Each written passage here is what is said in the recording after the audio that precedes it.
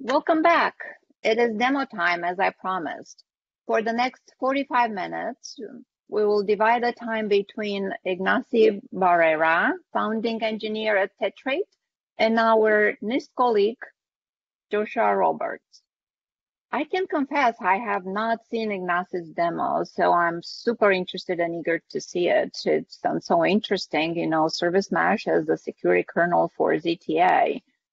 But I am familiar with Blossom, or blockchain-based secure software asset management pilot, because I lead this effort, and Josh did a great job implementing NGAC, which you'll learn of many times during the past 2 days, into the smart contracts for Hyperledger Fabric 2.2 in support of our proposed assets management solutions. I apologize.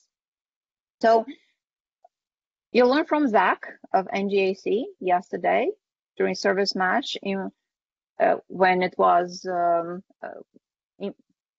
training session provided yesterday. With that, I would like to invite you to the 2 demos that are following as a bundle. And I think that Ignasi will get the microphone first. Thank you.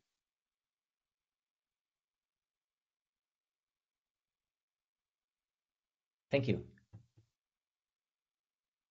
Okay, let me share the screen and make sure that you can all see, right? If you cannot see my screen, please let me know. So we have seen before in Zach's talk why a service mesh can be a security kernel for a zero trust architecture platform.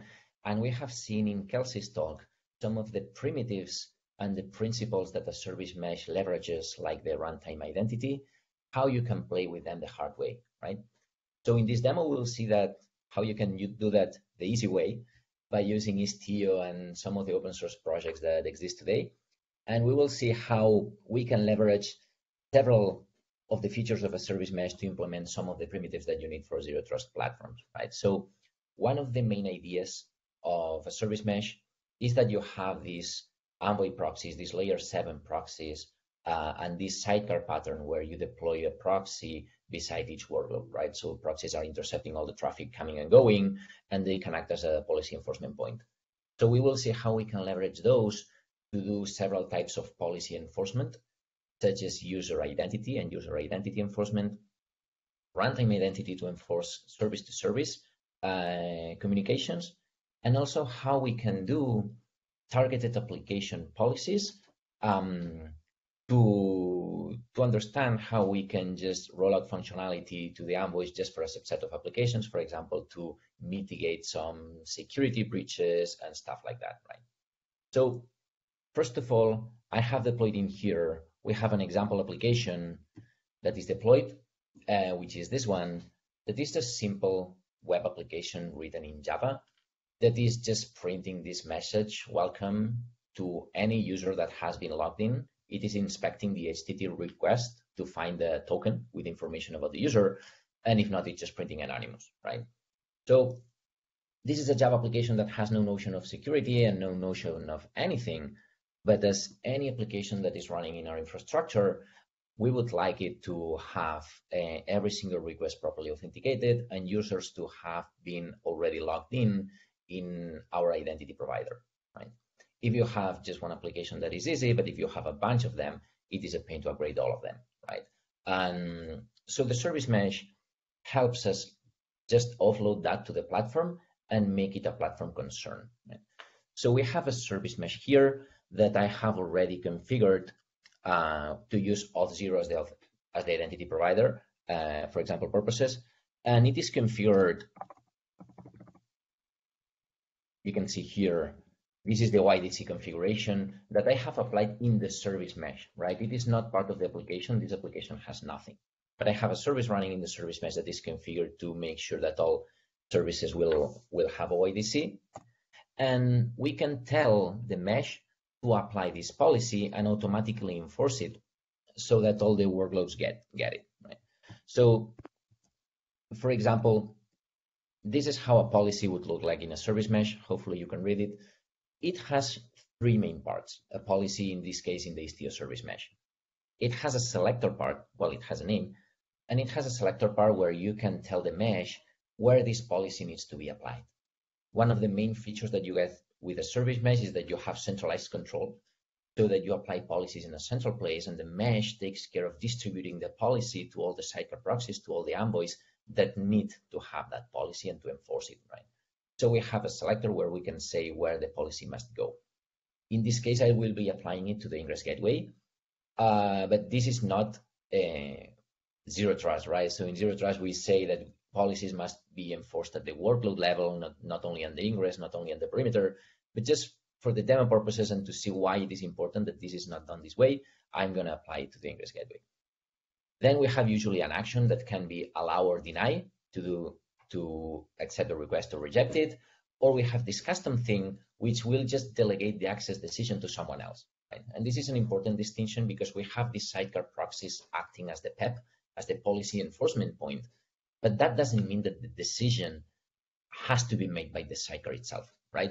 So this properly decouples the concept of the PEP, the policy enforcement point, and the PDP, the policy decision point. So you can instruct your sidecar proxy to ask for a decision from someone else. In this case, there is this service that is the one that is responsible of enforcing that all the requests are authenticated against the identity provider. And finally, you have where the policy applies to, which is to every single request. So if we apply this policy in our cluster that is not applied yet,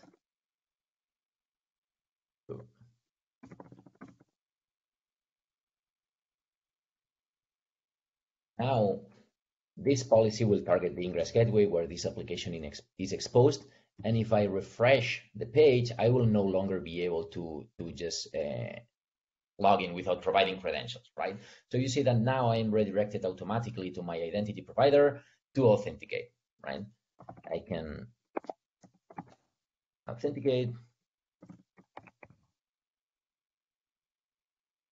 and then I can access the application again, right? So, and it is printing my username, welcome Ignasi. It's printing some information that is contained in the token that has been issued by the identity provider, and it is just printing the raw JOT token that the identity provider has issued for me, right? So with no changes to the application code, we have been able to protect access to the application and make sure that all the users are properly logged in the identity provider, right? And usually when you integrate with OpenID Connect and stuff, you need to implement some stuff in your application, like implementing some callbacks when the request goes to the entity provider, then back to the application. So we have not needed to do anything like this because we have this service that and the mesh that is dealing with that complexity for us. But as we have seen, we are applying this application, this policy at the ingress level, which is not good, which is not what we want to do in a zero trust architecture platform, because that means that everyone within the perimeter, which is what we want to eliminate, can just bypass this policy and access directly my workload, right? So, for example, let me deploy a service that will just expose a shell in the cluster. From within the cluster, I can access this application that is called vulnerable. We will see that later. I can just do a curl to the internal service name of the application within the cluster.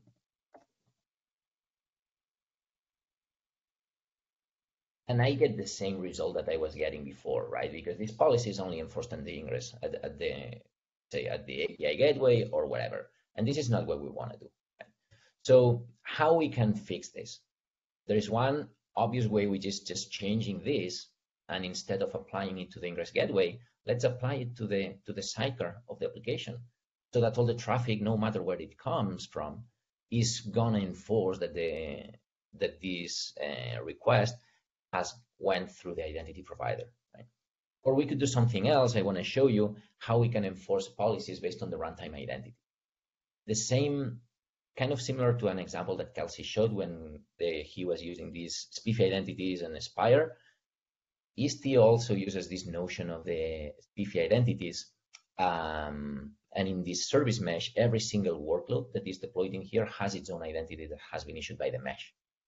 We could create a policy, for example, that forces all the requests to this application to come from the ingress gateway and to not allow any direct access to the application, right? Like, for example, preventing east-west traffic to this application and forcing all the traffic that goes to the ingress. Right?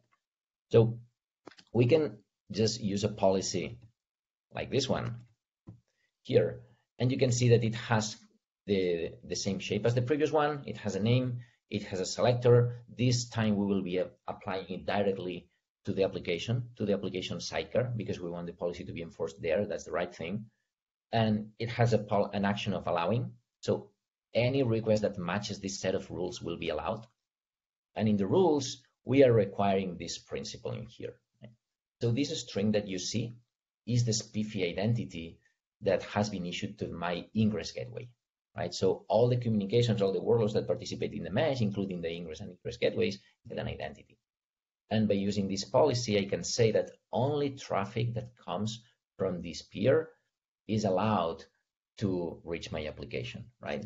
So when a request comes in and we have this mutual TLS environment, when someone wants to connect to my vulnerable application, it will present a client certificate. The application will present the server-side certificate, and those certificates contain this identity, right? And this identity will be verified against this rule, and only the selected ones will be able to just go in. So if we apply this policy, the runtime policy again, now the application sidecar has been instructed to only allow traffic that comes from this service, right? So I can still refresh the page and be accessing the application in here, but if I just do the same thing as I did before, try to access the application from within the cluster, not going via the ingress gateway, but accessing it directly,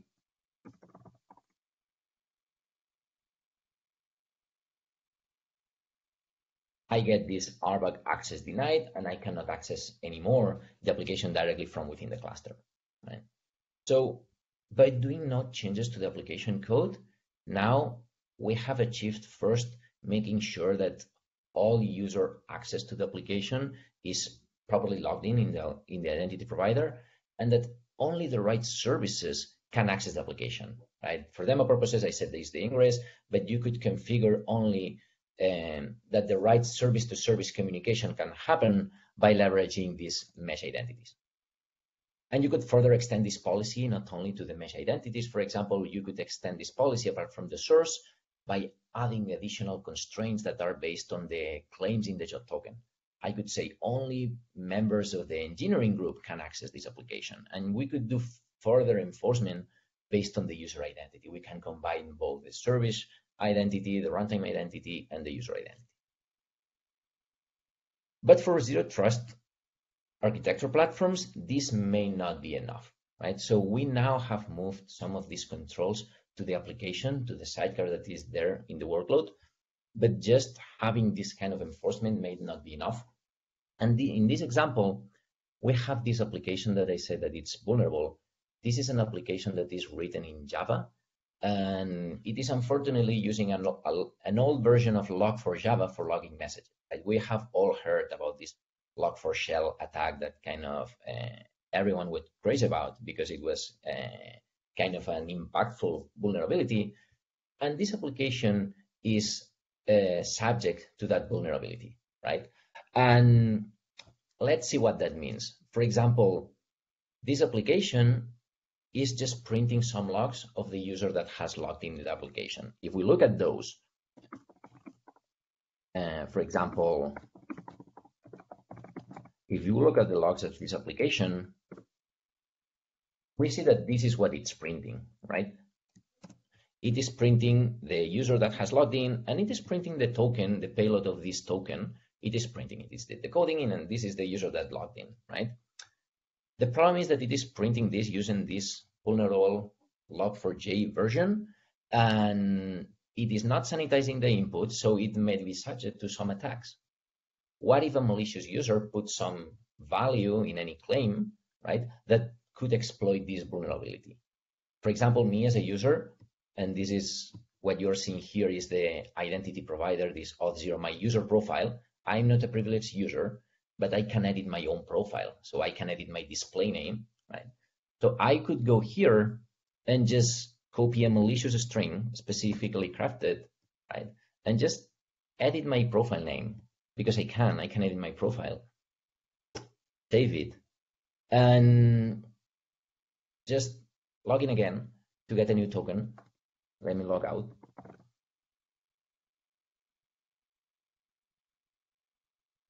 And when logging again,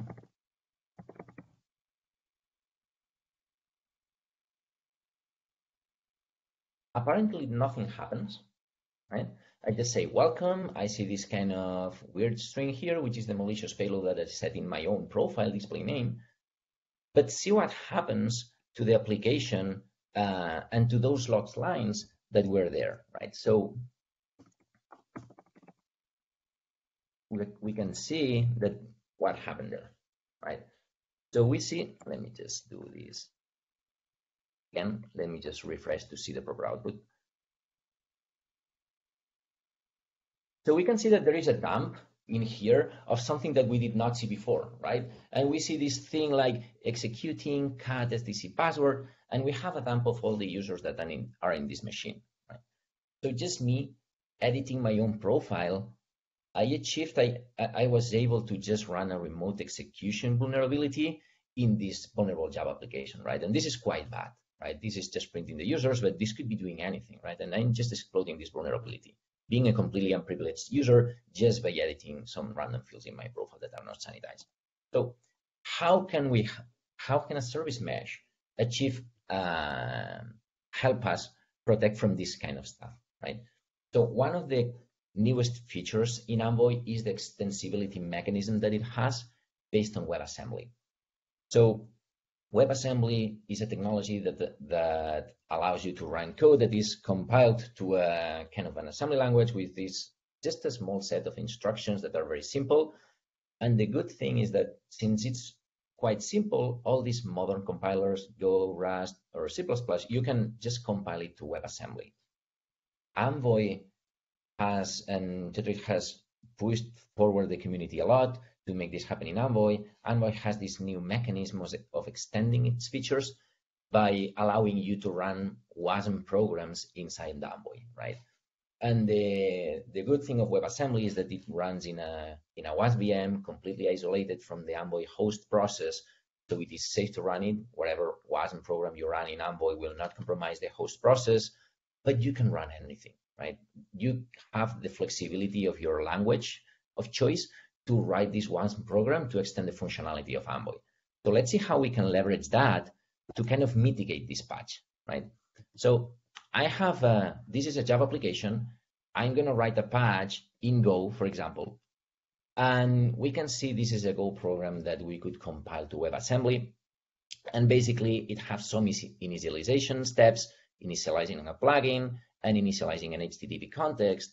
And there we have this on HTTP header request method that is doing something, right? So it is reading information from the token claims. It is getting the name claim in the token if it's present. And if it contains this malicious JNDI string, which is known to trigger this Log4j attack, it will reject the request, right? Otherwise, it will allow it. So for example, and we could even just modify this and add some logs, for example, enforcing WebAssembly at conference, and we could save it. Right? And now we can compile this thing. It's a small Go program. We'll just compile into this WebAssembly target, which is a WASM binary. And now we can package this binary to distribute it to the envoys in our service mesh, right? The way it is packaged, in the case of Istio, you can leverage, you can just inject a file directly, this .wasm file, or you can package this into a container, which is a kind of a standard way today of packaging applications. It is well known.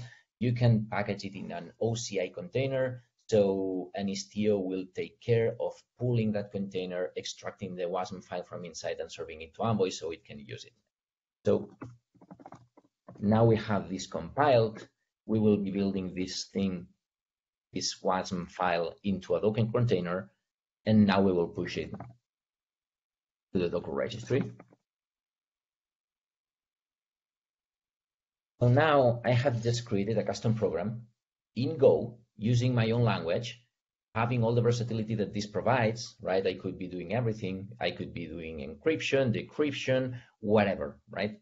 And now I have uploaded it. So now there is this WASM policy that I have in here. This is how you apply WebAssembly plugins in Istio, right? So you have this WASM plugin, same as before, you have a set of selectors, and in this case, I want to target all the Java applications, not just one, right? I want to patch all the Java applications at once, and I want this patch to only target the Java applications. I can do that.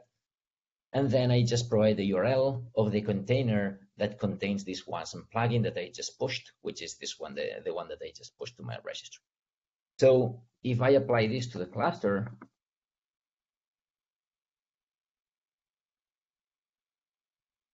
now the sidecar of this vulnerable application will be enforcing this WebAssembly policy. So if you go refresh the page, I get this access denied here, which is basically the text that we are setting here, how we are rejecting the request with this 403, which is access denied message. Right? So this is executing my WASM program, the Envoy sidecar. Right? So if we look at the plotting here and we look at the logs of this vulnerable application, we can just get the logs of the sidecar proxy. Just grab for WebAssembly. Right? We can see here in the logs that we are doing this access denied for, and we can see that it is emitting the log that we just pushed, right? So enforcing WASM from @nistconf, right? So this is the plugin that we just created, that we just uploaded, that is being executed by Envoy to enforce policy. Right? If I go back and just back to normal user, remove this from my profile, and I log out and log in again just to get a new token.